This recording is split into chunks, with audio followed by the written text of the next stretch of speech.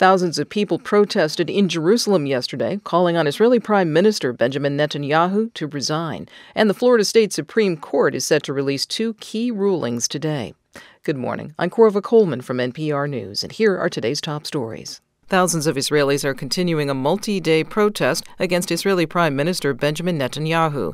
NPR's Jennifer Ludden reports people are camping out in Jerusalem, calling for a ceasefire in Gaza and for new elections. It's one of the largest demonstrations since the deadly Hamas attack 6 months ago launched Israel's war in Gaza. Thousands turned out Sunday night. Demonstrations are planned for days. Families of hostages held by Hamas have joined forces with groups that opposed Netanyahu even before the war. They say he's failed to secure a truce to release their loved ones, and they want elections now.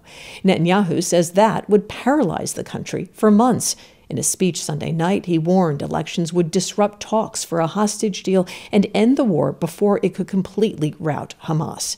Jennifer Ludden, NPR News, Tel Aviv. Officials in Baltimore are getting ready to open a temporary channel into the port of Baltimore. Ship traffic was shut down after a cargo ship crashed into the Francis Scott Key Bridge last week, collapsing it and killing 6 people.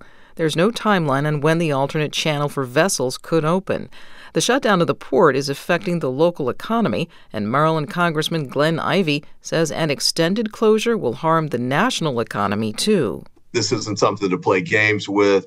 This isn't a gotcha scenario. We need to just come together as a Congress, as leaders in the United States, put the funding together to get this done, because there's definitely a national benefit to getting it back up and running. The Biden administration has already directed $60 million be spent on the cleanup and rebuild of the shipping channel. The Florida Supreme Court is set to release two key rulings today. These will decide whether proposed constitutional amendments on abortion access and recreational marijuana will go before Florida voters in November.